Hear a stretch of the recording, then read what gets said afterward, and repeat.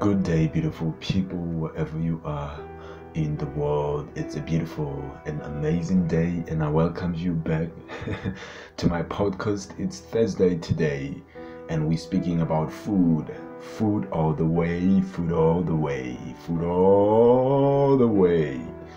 So, Toro started to realize something. There was this other day when him and his friend were home, and as they were walking home, it was hot at the time, and as it was hot, they felt like they should eat something. Toro felt like eating some frozen yogurt. We call it a mayo and one side, and then his friend felt like eating some snacks. So they just took a beautiful walk, going straight to the shop and bought those things. And then as they bought some snacks and those things, as they walked around, they started to eat. So as they eating, they started to realize, because Toro remembers well that they had water with them, but the water was very hot. It was hot at the time, very, very hot. So as it was like that, then after they ate whatever that they were eating, then Toro started to feel like he was not satisfied, and so is his friend. So they felt like eating something else, also some snacks and stuff like that.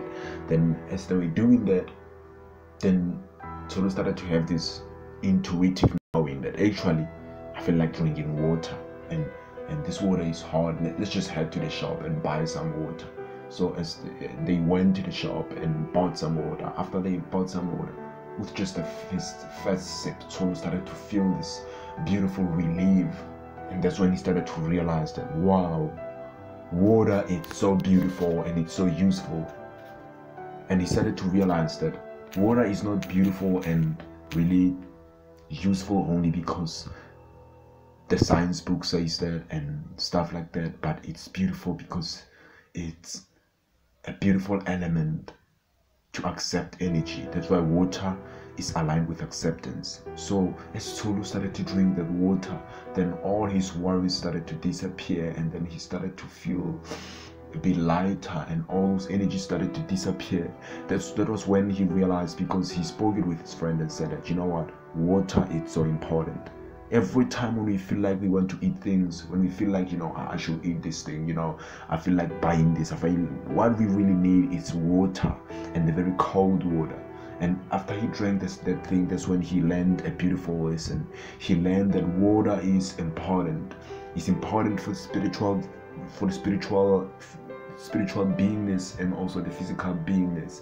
And then Toro started to realize that water is so important in a way that he started to realize that every time when he's overloaded, when he feels like he just want to rest, if he can get a shower, then everything else disappeared. He started to feel so great. Every time when he feel like he's tired, when he feel like he's overloaded, when he drinks water, everything starts to be fine.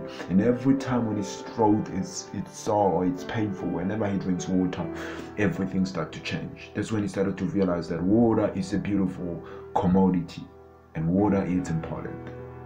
So drink water, beautiful people. That's all that you need to do.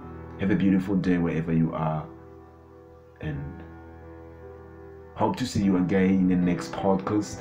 We are having a beautiful day speaking and just enjoying. So have a beautiful day. Peace be with you.